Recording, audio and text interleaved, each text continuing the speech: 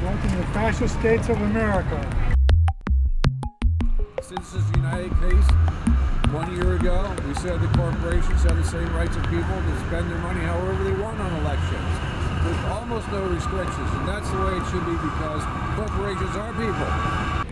Don't you see what's happening in the United States? We voted to give the corporations even more control over our elections than they already had. And we've sold out the American people one more time. I'm Ruth Bader Ginsburg, and I voted against this awful idea. I'm Justice Clarence Thomas, and I'm an Oreo. I believe my colleagues just bought the best democracy money can buy.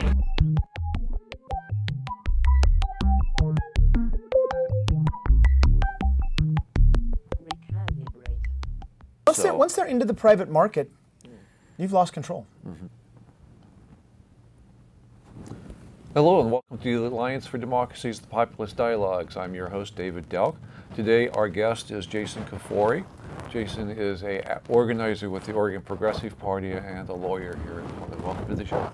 Thanks for having me. Yeah, great. Yeah. So we wanted to talk about drones today. Let's talk about drones. Yeah. Let's just start with the real basics. What are drones? Why were they developed? Drones are they're basically robots that are fly in the sky, and they started in our military, and they're what now basically does our warfare for us in Afghanistan and Pakistan.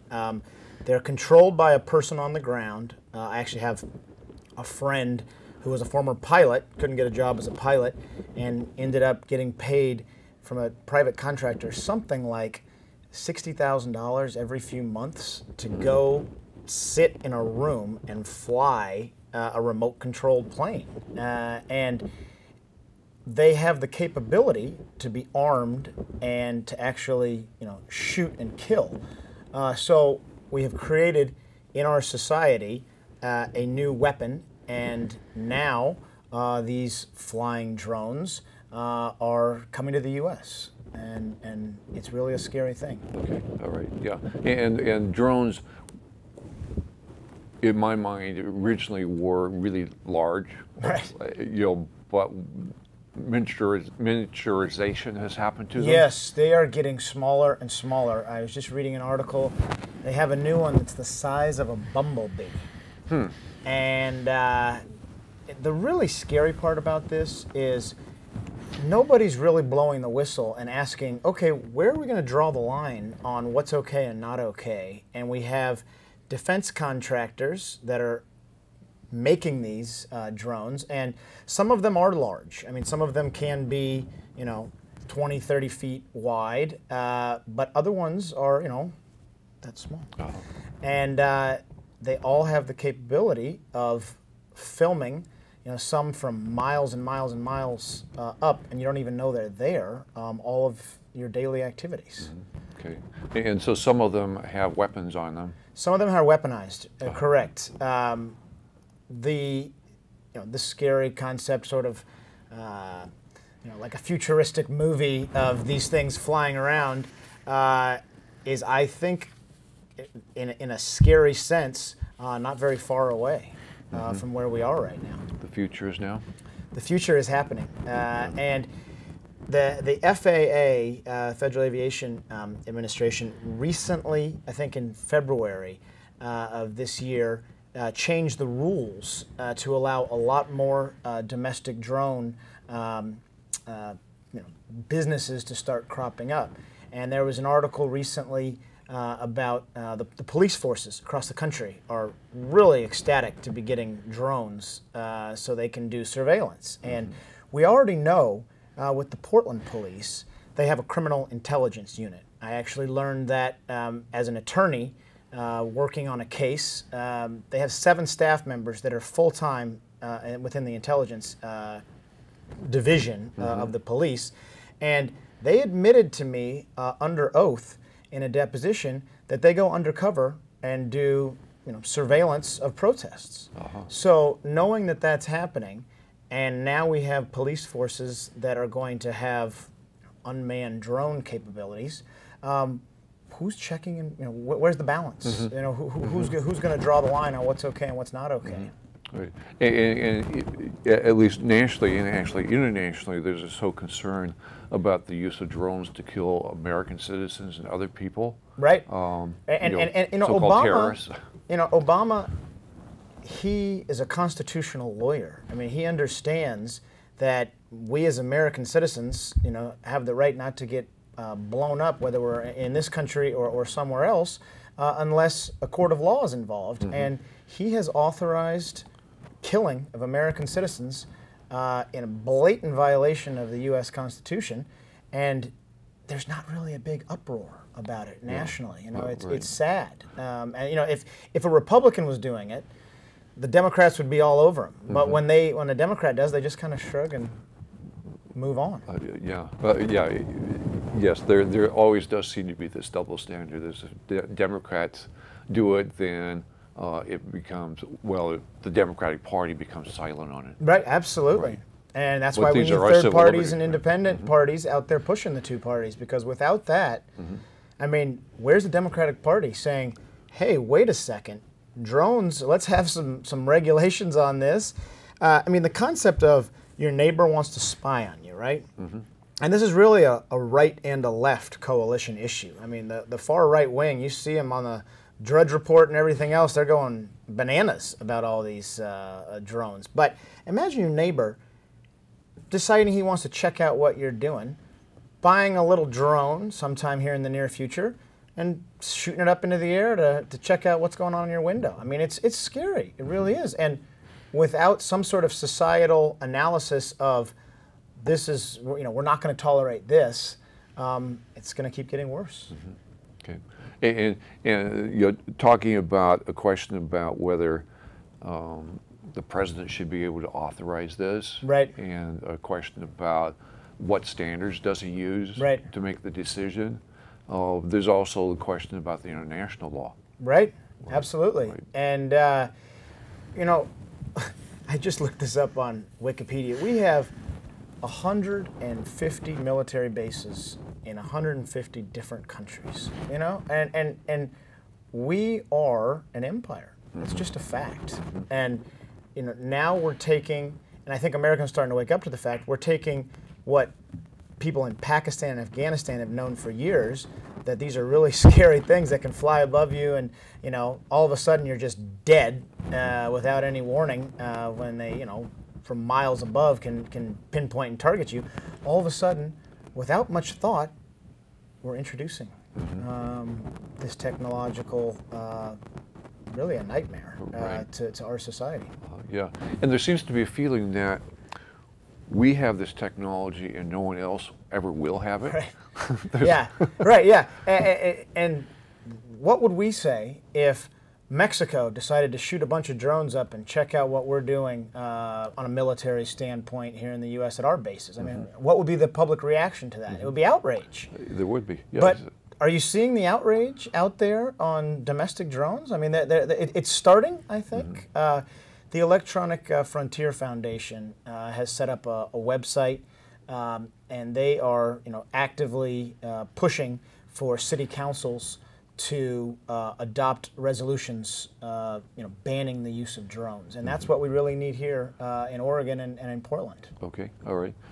So let's just jump right into that. Although we need to come back, and talk a little more detail. But since you brought that up, I know you're planning on introducing or proposing a resolution to the Portland City Council. So yeah, absolutely. The Oregon Progressive Party at our monthly meeting decided that we wanted to make Portland a leader nationally on this issue, and wanted to be, I think we would make ourselves the largest major city to ban drones. And I ran into mayoral candidate Charlie Hales. He told me he would support the idea to send him a proposal. I talked to Jefferson Smith.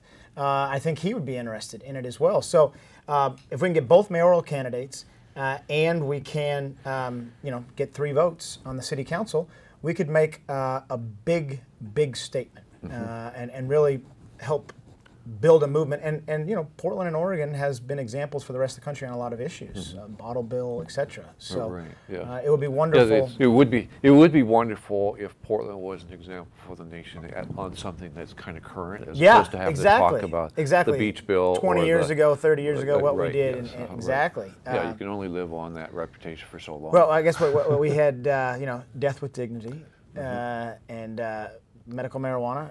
Those were both, pushed at an earlier stage here in Oregon. But this would be current, and it's a hot topic, and it goes right at the core of: do we take our civil liberties for granted? Where do we draw that line? And I think most Americans at this point in time are saying drones are good because we can go kill them, and they can't come and kill us. Right. And our soldiers are not. And we're not, we're fighting wars with robots. I mean, we're not losing U.S. lives. But talk to a family from Pakistan that was, had their family members killed by a drone. I mean, that's where you would see the power of it. And because we haven't had any, fatalities here, they did have a drone that crashed the other day, one of the bigger ones. I think it was in Maryland, and that led to a big spike. But just think about it from this standpoint. You start having everybody with their little robot plane that can spy on others. What's that going to do to aviation? For example, are drones going to start running into planes? Who's in control of that? There's so many unanswered questions, and this industry is racing to fill what is an unnecessary void. I mean, why do we need drones? I mean, I understand, we were talking about this earlier, when could a drone be useful, right? Missing person out in the forest. I get that, send out something that could be remote controlled and try to locate that person. That makes sense to me, in sort of an emergency standpoint. But why would you need them in the city of Portland? I just don't get that. Unless you're doing surveillance. Right. Yeah. Does the city of Portland have any drones now? I am not aware that we have any. I know that Seattle's police force has drones and a drone unit, and I know there was an article I read last month. The city council wasn't even aware of the fact that Seattle's police force had ordered these drones, right? Yeah. So that's scary. So I am looking forward to the conversation with the mayor and with the rest of the city council. We're going to plan on pushing this starting August 22nd. City council has a Wednesday meeting at 9 a.m.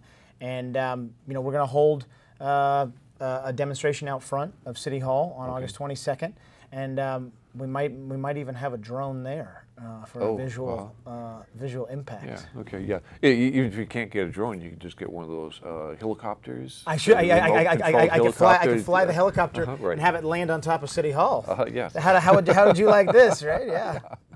Or just peer in the windows. Yeah, I could go around Mayor Adams' office right there. Right. Yes. Right.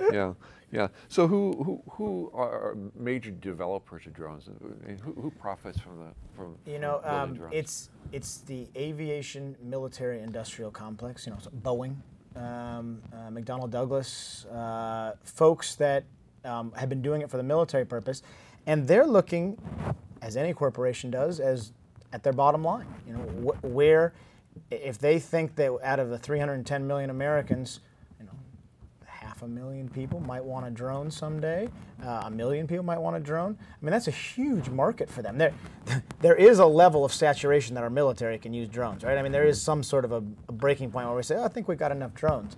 But 7 billion people in the world, there's a lot of potential markets out there. Yeah, for private citizens or for corporations to buy them. And the public, we really need to separate it, right? I mean, what's your policy in terms of public use of drones? I can imagine some emergency situations where I see the use, like we talked about finding somebody. But from a private standpoint, name one good reason why a private citizen should be able to have a remote-controlled spy plane. What about Second Amendment rights to carry arms? Just to throw some but you know what's funny? I will bet the people that are the most scared, angry, frustrated by all this are some of the hardest core right to bear arm folks out there. Just from what I'm seeing in the far right, sort of almost libertarian side of the Republican Party. Yeah, I could see libertarians being very concerned about this. Republicans themselves not. And we've already said that the Democrats don't appear to be concerned about it at all. It's not really, on the radar. Here's the thing, and this is the point of third parties to me. A third party helps push an agenda item that the two parties either don't have time or interest in talking about, or it's just not politically feasible to be out there on that issue. So that's the advantage of working with the Oregon Progressive Party. We're small, but we're nimble, and we can quickly maneuver on public policy stuff like this, and we can inject into the debate something that the Democratic Party just wouldn't do. Okay. So this city resolution, do you have someone on the city council now that is willing to actually bring this up for discussion? Well, I haven't brought it to anybody at the city council currently. I did, as I mentioned, talk to both mayoral candidates about it, and I got support for the idea conceptually. So I'm sure what's going to happen is we'll draft the resolution. I already have a draft of it, and we will probably present it to everybody there. And I'm hoping that it's not a big fight. I mean, it seems to me a pretty simple, it's a place for Portland to make a stand. And gosh, if Portland doesn't make a stand on this issue, who is around the country, right? Yes, right, yes. It kind of gets left to little Beirut. Portland. Portlandia, we finally get to use that, right? Yeah, right, yeah, okay. Medea Benjamin wrote a book, just very current, which is called Code Pink and Medea Benjamin. I've actually been contacted, the Progressive Party has, by Code Pink here locally, and they'd like to participate in this fight too. Okay, great. So Medea Benjamin's, her book is titled Drone Warfare, Killing by Remote Control, and Medea Benjamin is also the co-founder of Global Exchange, which is a wonderful organization. Right? Which folks out in the audience, if you don't know Global Exchange, by all means, I think it's globalexchange.org, I believe. Right? Yeah. She focuses primarily on the international and the military uses of drones, not so much about domestic uses. So it's really important that this aspect of it be brought up. So, absolutely. Right. And I think everybody in the back of their head, it would be hard for me to imagine an American citizen who I approached and I said, how would you like it if your neighbor had the ability to spy on you through your window with this little bumblebee? I can't imagine many Americans would be okay with that concept. In fact, I can't think of one that would be okay with it. So why is this not getting more outrage amongst the citizenry? And I think part of it is we just need more dialogues on the subject and to really paint people the picture of this is scary, folks. I mean, this is the future, and RoboCop and Total Recall and all those type of futuristic movies, we're there. Yeah. So we really can see, at some point in time that we have our robots and our drones, and they, whoever they are at the time, whoever we designate as they, will have theirs also. Once they're into the private market, you've lost control. You really have. And people that want to be, doing surveillance will be able to do it. Okay. Yeah. I always laugh about this concept. The government, is watching us in a million different places, but it actually takes people power to go listen to all of our phone calls, right? To figure out who could be a threat. And so I think we're nearing that point where, the voice recognition software and computers are going to be able to, be out there listening to us. And this is just another vehicle for that, right? Yeah. Oh, absolutely. Right. Yeah. So, Tell us a little bit more about the Oregon Progressive Party and what does it stand for? The Oregon Progressive Party it started off in 2008 as the Peace Party, and we put Ralph Nader on our ballot line. We got the required signatures to make a political party. After the 2008 election, we decided to broaden. We are, peace and justice was a big portion of the party to begin with, but we thought that progressive, capturing, especially during the economic collapse, post 2008, hit home with a larger, array of issues that we cared about. So we are big advocates for single-payer health care, big advocates for a New Deal type program to get America back to work, and Obama just didn't spend enough money and didn't put enough people to work with his stimulus bill, and that was part of the problem why our economy is still sagging today. We also are strong on global warming, trying to fight for renewable energy sources, no to coal, nuclear power, and the old technologies.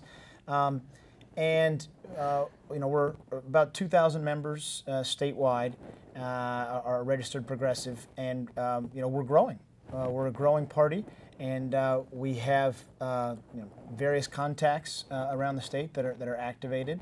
And this year, we've nominated Rocky Anderson, former mayor of Salt Lake, as our presidential candidate. Okay. Tell us a little more about him. He's a wonderful guy. He came out in May when we made the announcement that we were going to place him on our ballot.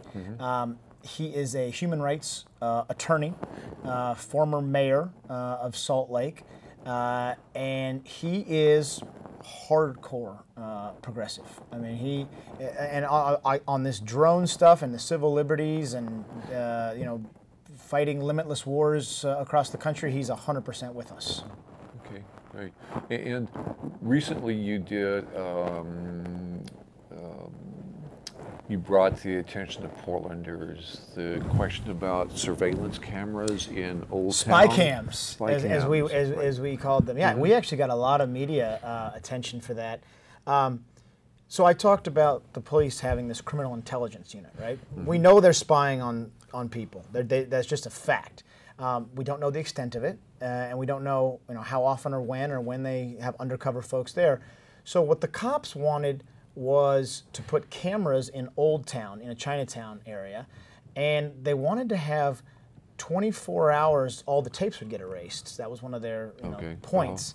But basically they were arming themselves to be able to try to go after, drug deals and stuff like that if they wanted the tape. But if they abused somebody and hurt somebody, the tape would be gone. So that was one of our that was one of our big objections. We said, wait a second, you're creating evidence, as an attorney, right? You're creating evidence to help you if you want it, but then. So if it would be helpful to them, then they would keep the tape. Yeah, then they would keep the tape, right? Yeah, right. Okay. Right. But what kind of a citizen that gets abused? Let's say they end up at the hospital. Who's going to know within a short time? Oh God, I was on 4th and Davis. Therefore, there was a camera there. Therefore, the cop, what they did to me, could be on tape. I mean, that's a lot of levels to get to in a short amount of time. So, but they did some tweaks to it. They did eventually pass it. But this is serious. This is public entities going on to private citizens, businesses, and saying, we have a right to place a video camera. We're just going to take over a portion of your spot here, and it was scary. It really was. And as I recall, this was on their consent agenda. Oh yeah, right. Yeah. Tell us about the consent agenda. Sometimes when City Council wants to just push something quickly, they basically go in and they have a laundry list of items to talk about, and then they have a consent agenda, which, as I understand it, is basically everybody just says sure and approve. Well, on this one, this was a very small item on a very long list of agenda items, and the cops were pushing for it, and they were going to have just a consent agenda. push it through. Elena Melville with the Oregon Progressive Party actually burrowed into the details of it, found out about it. We put out a press release. Then the city council delayed their decision over multiple weeks. There was a lot of public input, and they did pass it eventually. But I thought that we did a good job of fighting them, and I think we made a better bill when all was said and done. And I'm really looking forward to pushing them on this drones issue. I want to hear one of them defend why we need private citizens with drones in Portland. Yeah, right. Okay. I'll be very curious. Or why we need police with drones. Or why we need police with drones. Yeah. And I'd like to say, hey, we know there's a criminal intelligence unit within the police. What are they doing? And we have this Oregon law which says you cannot be spying on a citizen here in the state unless you have some sort of reasonable suspicion that they're actively doing a crime. But just because they think a certain way, or just because they have a religious belief or anything like that, is totally off limits for doing surveillance. So how do we know they're maintaining that? Right. Where's the watchdog? Yeah, where's the watchdog? Well, we've only got 2 minutes, so we can't really dive into this one. There's a lot of issues. But, yeah, there's just, as we continue talking, there's more issues. But I know there have been other watchdog groups and other commissions that have investigated, but it seems like it doesn't matter, because those things happen anyway. If you allow the technology to be there, someone is going to figure out how to use it and not be accountable for it. And that's why I'm on a full public and private banning of drones. That is the Oregon Progressive Party's position on this, and I look forward to the debate on it. Right. Let's have them put the reasons why we need them. Let's make them get a little bit defensive and have to show why we need them, because I've got 114 good ones on why we don't. Great, good. Thank you very much for being here. Thank you so much. All right, good. So we've been talking with Jason Kafoury, who is an organizer with the Oregon Progressive Party. There will be a demonstration at Portland City Hall on August 22nd at about 8:30 in the morning, yeah. Right, and then there'll be some testimony before City Council. The book I mentioned earlier, Drone Warfare, Killing by Remote Control by Medea Benjamin.